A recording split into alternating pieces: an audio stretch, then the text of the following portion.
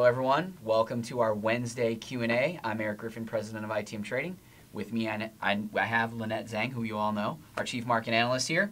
And for those of you who don't know who are tuning in for the first time, we take your questions, you submit them to us at questions@itmtrading.com. I go through them, I put them on a one sheet, and I ask them to her live. She's not seen any of these questions, so you get a real, true, live, organic response. Now, we put it up on the screen in front of us, though, so you can't cheat. Don't look. I won't. Okay, I'll ask the first My eyes are closed. All right, Francois L asks, what would trigger a country reset versus a world reset?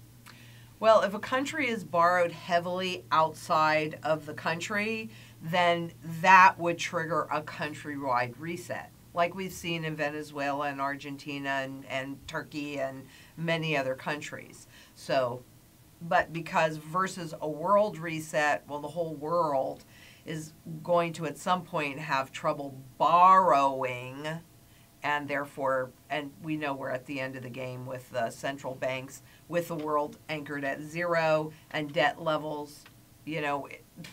So do you think we could see a bunch of little tiny country resets before we see a global one? Or do you think it's more like... we've already been seeing that. Yeah, but I mean, going into the future, do you expect more of them, more of other countries going into a hyperinflation, then a reset type scenario before we see a global-wide reset?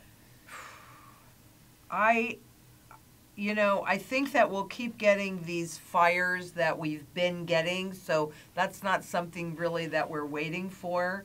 And I don't have the graph in front of me, but I just went through, every year the Bank of Canada does a research report on sovereign debt defaults, so sovereign meaning government debt defaults.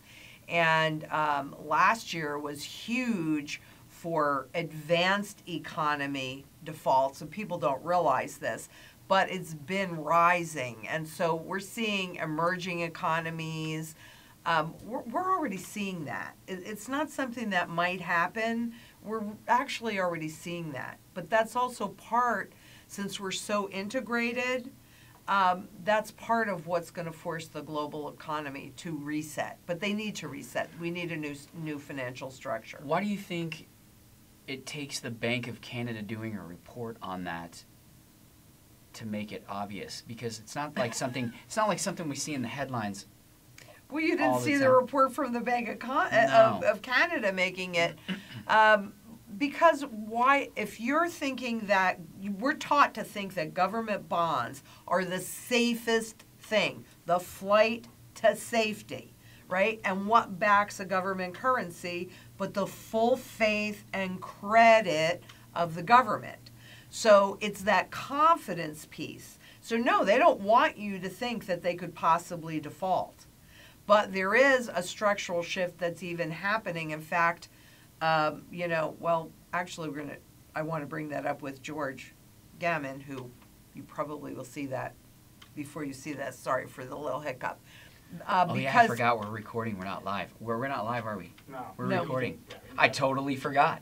I know, because we're used to doing this live, but I wanted to do George live. That's right. Today. But it seems like the U.S., the 10-year Treasury, which is the key flight to safety asset and actually the foundation of the global financial system, it looks like there's a structural shift that's underway right now, and it's not being looked at in that manner anymore. And so that's what will force the total global reset, because that's the foundation of everything. So what do you think that means for the price of gold and silver in regards to the fundamental value of each? Well, look, they're going to keep doing more of the same, which is more debt, more new money printing. And the more they do, the higher the fundamental value of gold goes. Because when they reset the currency, we don't know what that cover ratio is. Like people say 1,000 to 1. It could be 10,000 to 1. We don't really know what that cover ratio is going to be. But what we do know is the more debt they take on, the more new money that they print, the higher that fundamental value is. Right. And will have to be. And I think that's probably why Rickards, for example, gives such a wide range. Exactly. Right? That's exactly why he does, because nobody knows what that cover ratio is going to be until they do it. All right, so Richard H. asks, once you have gold, what can you do with it? You can't go to Safeway and get groceries with it. You can't go to Target and buy underwear with it. You can't go to a convenience store and get gasoline for your car. Right. So but it is a store of value so that you can convert it into any currency that you might need to, so you can go to Target or buy gas, etc. Now, having said that, we're also coming up to the point, because you're assuming that you'll always be able to do those things with dollars if you're in this country. And, you know, the question is, how many dollars will you need to do the same thing? There's your hyperinflation. With a wheelbarrow, well, maybe not cash, because the preference is going to be digital. But that's the whole point of both physical gold, particularly. No, you're not going to take it to Safeway. But you can convert Maybe it if we into got into any a barter fiat, situation then post-economic you probably still want collapse, right? silver for that. Right. You're probably Good point. right, not going to want Silver. gold for that. Although there are some options. But yeah, that's what you're going to do. So You're going to you convert use it it into the fiat. to protect your wealth. Yes, you That's use what it you to use it protect for. your purchasing power. Yep. And your wealth, and then you can convert it into any fiat, and therefore any good or service. All right, so Ben L. asks, you say to keep some cash outside the banking system. Mm-hmm. What good will the cash be when we go to the digital dollar? And thus, how much cash should a person keep outside the bank, considering we will convert to digital dollars? Right. That's a great question. Now, according to an IMF report, any of the cash that you take out right now would be considered cash in the wild. If you needed to deposit it, you can always make a deposit, but you can't always make a withdrawal. And once we go to digital, that doesn't mean that they're not going to force you out of cash. Look at what they've done during the coronavirus pandemic, which is exactly what they said that they would do. Have the retail stores introduce you or refuse to take cash. And there are a number of retail stores that are refusing that. We're seeing a number of banks that are shutting down, making it more challenging to get cash. So they're really looking for you to volunteer, right? Because then it's your choice, it's not their policy. So if you maintain cash outside of the system that they can't take into negative rates because it doesn't have a chip in it or something like that, that it actually would have more value than your digital dollars would. Or any new cash that they might print that would contain a chip. If they and go enable digital them to go dollars, negative. though, and go negative on the interest rates, there's no way they let us keep cash, right? No, that's why they're getting rid of as much of it right now as possible. But I don't really think that, according to the documents that I've read, they tested it in India where they were very aggressive about it, and it didn't really work very well. So they really need you to volunteer. So any cash that you do use is not going back out into the marketplace. And they've already been pretty aggressive with the, oh, cash is dirty, and there's no change and all of this, getting us to use more and more credit cards, debit cards, and taking us away from cash. So they can do anything. But I don't see them necessarily. It would be too big of a PR blunder when confidence is as low as it is right now to demonetize the U.S. dollar. They could do it, but obviously that's not where I'm holding all of my wealth. But yeah, I do have a certain amount of cash outside of the system. If I needed to, I can always make a deposit, but I want to make sure that I have it. Not just like, but gold created limitations for what they could do back in the 30s, and that's why they had to take it away from us. Dollars create those same kind of limitations for governments and central banks right now. That's why they need us to get rid of it. But they're doing it in a stealthy way so that we are thinking that it's our choice. I don't think they're going to outlaw it or completely Right. demonetize it You don't think they'll eventually get rid of all of it? I mean, Oh yeah, eventually. yeah, because they have to in order to really, really lock down everything with the digital dollar and Right. being able to control the velocity of money and all that stuff. Exactly. But if there's not that much out there, then they can still do that, Right. and it doesn't have the same kind of If impact. it's super scarce, then it's hard to get. Then yeah, Right. makes sense. Well, certainly with the COVID-19 pandemic, they're definitely utilizing that to make cash spreading the disease. Right. And how many stores, we do not accept cash. Well, look at that one piece in 2017 and the one in 2015. They keep saying they want distance between their policies and how their policy is transmitted. Now, once you get the digital dollar, that's different because then they're within complete control. But they want all titles to be held digitally. Then it makes it easy. I mean, it's like a step-by-step process.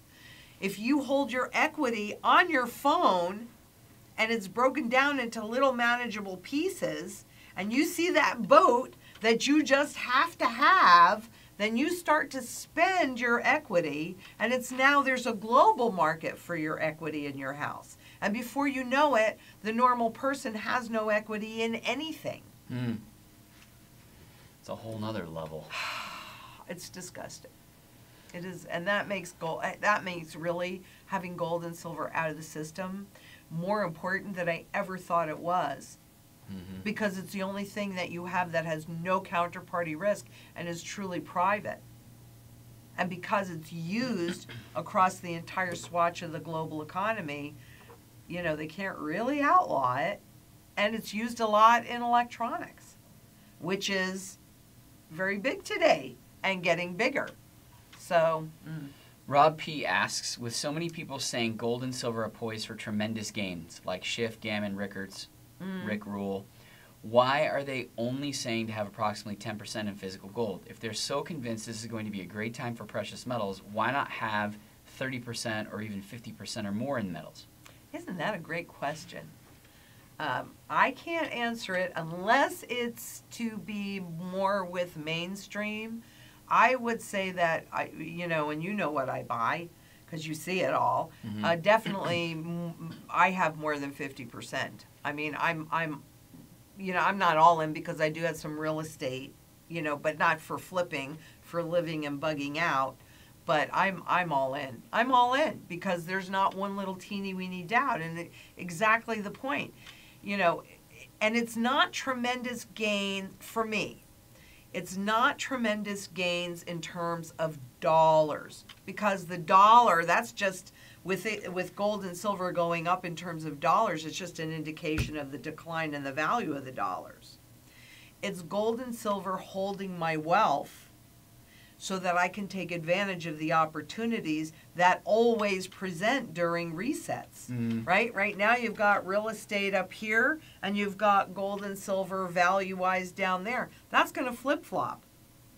So, yeah, I'm going to take those gains and I'm going to buy that income-producing asset, whatever it is, when the time is right. So I agree with you. It's a great question. Why would you only have 10% in there? Where else is the rest of your money? I think your percentage that you choose to hold is relative to your concern with what's going on. So if you are 100% convinced that we're going to have a reset in 12 months, then you're probably going to be more in gold and silver. If you are, could happen some point, maybe 10 years, 20 years, you probably have less because you're more concerned about, getting the gains in the current system. So I think but I got to tell you, a lot of these people say what they say, 10%, because it's to protect themselves. They don't want to go out there and say you should have 100% of your wealth in gold and silver, because if they do and then gold and silver go down, you're going to be upset with them, right? Well, I'm not a short-term trader, so I don't have a short-term outlook. I'm definitely a strategist, and I've been studying currency since 1987, so I am more than 100% convinced. Now, is it going to happen? Is the full reset going to happen within 12 months? probably not, except that we are coming into 2021. And they really have not been able to put in place the new systems. And it was a great experiment anyway. So even if they were successful with SOFR transitioning from LIBOR, excuse me, then yeah, we still don't know what's going to happen with that. So actually, could be within 12 months. But it also could not be. It could, right. So. Exactly. I mean. But you're 100% convinced, so you're more all I'm in. I'm 100% convinced. Right, and I would say. And the other all thing of us is, here are, but there's people out there. Yeah. I mean, we're gonna have Gammon on today. Maybe that's a good question for him, right? How convinced are you that we're gonna have a reset, and how soon? That is. So Dylan, So let's you'll have make to sure go we back. have that question. We're going to air this one, I think, tomorrow. So Right. if you're watching this and you want to see the answer to no, that, you'll have to we're go gonna air back. this on Friday because tomorrow. Okay, so we're going to air this on Friday. So you'll have to go back to the Wednesday one with Q&A live with Lynette and Gammon to find out the answer. But I will ask him that, and I think it's also partly training, and also valuations. When Dylan, I'm write looking that down out from here, type it out so that I can make sure I put it in there. Yeah, the question from the Gammon question. Right, Watch why the do video you back have- and then. Okay. Yeah, Or we it's can talk number about it 4. afterwards. It's number 4. Question of why, Okay. if with so many people saying gold and silver are poised for tremendous Yes. gains, Gotcha. right? That's the question and I'll ask George. Perfect. Gotcha. All right, so Bill C. asks, did you have anything else you needed to say about that? Just also, that is, for me, when I'm looking at valuation, I know that both gold and silver, physical gold and silver, are the most severely undervalued asset out there, period. Because they're the only asset that hasn't been targeted for reflation. So I want most of my wealth in an undervalued asset that 100% I know is in a long-term positive trend. Okay. All right, so Bill C. asks, with the possibility of imposing negative interest rates on Fed coin, surely that will increase the velocity of money, thus inflation. What's your thoughts? Yeah, absolutely. I mean, then, they can they'll just keep raising interest rates on whatever you're holding in there so that you can visibly see it deteriorating before your eyes. And when you're saying raising them, you mean negatively. Negatively. Lowering them further and further. Yes, Yes. exactly, Right. exactly. So when you see your principal, Exactly, go ahead. I'm When you sorry. see your principal eroding, it's going to make you spend it. Exactly, and try and, buy anything that can hold its value better. Well, and that goes back to what we were talking about, I think it was in question 3, about cash outside the system, and why we were saying that, they have to make the supply of it less and less and less, so it's not as available, because if they go negative on FedCoin and you still have the ability to run to cash, well, that's where you're going to go. So then their agenda doesn't work by going negative on the interest rates. So it gives you a flight to safety. Cash is a flight to safety. Unless, as they discussed in one of the millions of papers that I've read from the IMF, that they embed a chip in it. So as they go negative, that's why the cash right now is called cash in the wild, because it does not have that embedded chip. But in future cash, so that you don't think anything has changed, so you can still get cash, right? It'll have that chip. And as they go to negative rates, then they have the ability to make your cash also go to negative rates. So when you go to deposit it, you go to use it, it'll reflect the negative rate. There'll be like some kind of scanner, and it'll say, beep, that $20 bill's only worth $19 now. Exactly. Wow. Okay. Exactly. Whole nother That's level. what they talked about. Yeah, I mean, I didn't realize. I remember reading that report, but I didn't realize that they were talking about the chip piece. Oh, That's heck crazy. yeah. Oh, heck yeah. So, well, let's see. This is on Friday. So this week, I've got George Gammon, and we just did a little open mic Q&A in the studio. So if you haven't seen that, I'm sure it's going to be amazing. And then also talking with Greg Manarino. When is and that? we're going to be, that's actually, well, if this is Friday, that's yesterday. It's a little funny. challenging because we're not used to filming. No. But, or to recording these and then releasing them. We're used to doing them live. But, my conversations with Greg are always interesting. We get into all the technicals of the markets, and these are things that you need to know. And next week, I'll be on with Jason Hartman, and he is very much about real estate. So we're going to be asking, if you have any questions on real estate, send them in to questions@itmtrading.com and just put Hartman next to that. Put it in the subject line, because then I can pick them out real quick and easy. Yep. So I'll be asking all those questions and lots more. I enjoyed the interview that I did with him, I guess about a month ago, and he was great. So I'm excited and really looking forward to this conversation. We've had some, I like it. I almost like it better when you don't necessarily agree on everything with the other person. Yeah, it makes it more interesting. Exactly. And you should see different perspectives anyway. Exactly. So make sure that you visit our blog, itmtrading.com/blog, and that's where you'll find all of the images, all of the links, as well as the blog that I write every week. And if you want to talk to one of our consultants, just click that Calendly link below and set up a time to have that conversation.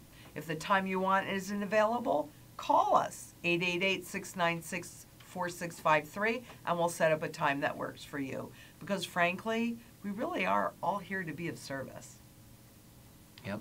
And it's more important now than it's ever been, frankly. Yeah. It's crazy what's going on out true. there.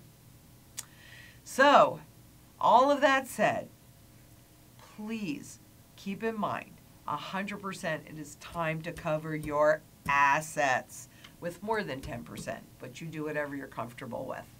And we use here the Wealth Shield, which its foundation is physical gold and physical silver that runs no counterparty risk. You want to avoid counterparty risk as much as possible these days.